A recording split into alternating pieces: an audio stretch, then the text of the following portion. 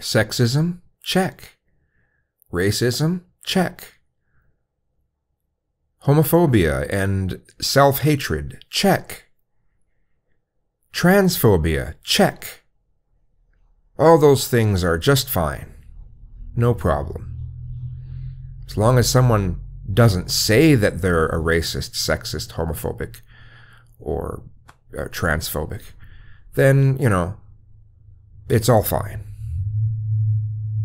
Now, if they say they are, well, then that means they are, and therefore they're bad. But if they say that they're not those things, then that must mean they're not those things. So someone can say all the homophobic, racist, sexist, transphobic things that they want, and those things are considered, you know, well, it's acceptable because they're saying true things in a number of other areas. Now, granted, nobody's going to agree with everything everyone says, but there's a certain point where it's just like there are so many negative things that you completely disagree with that you just think are abhorrent, that the things that you do agree with end up not really being worth it. Well, in the situation of Milo, I don't think it would matter how, you know, little homophobia, how little sexism, how little racism, how little transphobia he had in him. The fact that he seems to have a positive view of man-boy love, that makes, you know, anything else he says, no matter how much they agree with, that makes everything else he says just not acceptable anymore. Just forget it. Let's not pay any attention to it anymore. And it's just interesting, you know, the lines that someone can't cross, but then all the other lines that someone can cross, oh yeah, that's okay. Yeah, sexism's okay. Racism's okay. Homophobia is okay. Transphobia is okay because, you know, as long as he's not actually going out and calling to put harm onto those people, then, you know, it's fine. And as long as he says that he's not those things, then it's fine too. And so he can have those beliefs.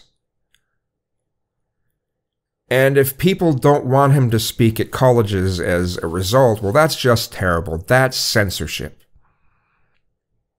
And before this pedophilia thing was found out, even though, you know, or reintroduced, because it's been known since last year, if this hadn't been found out yet, and he would have lost his book deal, you'd be screaming bloody murder. Oh, how dare the SJWs and all this sort of thing. But now, one thing that Milo stands for that you disagree with, and oh, it's terrible. Oh, let's ban him. Oh, the CPAC can ban him and it's fine. His book deal can be canceled and that's fine. Because he has a position that we disagree with, and therefore, and we find it terrible. Oh, so now the rules have changed. Now, you know, when the shoe's on the other foot, you know, it's all different. You can have these major double standards and it's somehow okay. Really, really bad for the left to not want someone to have all this say and get all this attention. But the right, you know, if the right disagrees with something and the right finds something abhorrent, well, now censorship is totally cool. It's totally fine. It's all great. To me, it shouldn't work that way.